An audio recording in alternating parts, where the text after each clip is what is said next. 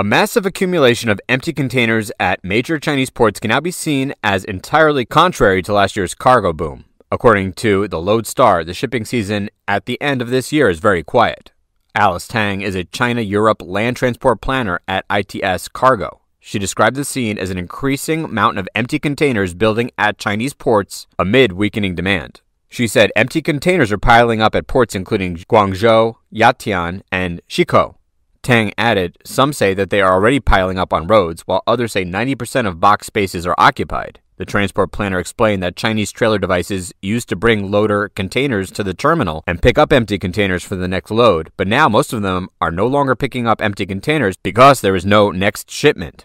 Tang said the current situation differs from last year's COVID pandemic-induced cargo boom. She said last year, forwarders were standing in a queue for the whole night to fight for an empty container and joking that the containers were probably worth more than their weight in gold. Tang said that compared to 2021, the fourth quarter of 2022 was very quiet. The freight rate was also very low. She said, we've been quoted 1,550 per FEU, 40-foot equivalent unit, from Shanghai to Gdansk, Poland, and less than 1,000 per TEU, 20-foot equivalent unit for other China-Europe lanes. Lots of people are coming to ask me whether we have goods to ship. Citing the container shipping data provider, Lineraltica, the Loadstar said that freight rates from Far East to Europe to Middle East and Africa, EMEA, continued to fall. At the same time, the volume also decreased across all trade lanes.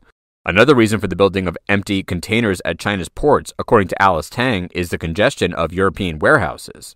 She explained, for e-commerce goods, unloading is hard as there are limited available slots in EU warehouses. They are full as retailers increased stock earlier this year because they were all afraid of disruptions and delays. She said they now cannot sell it because consumers cut their spending on shopping this year.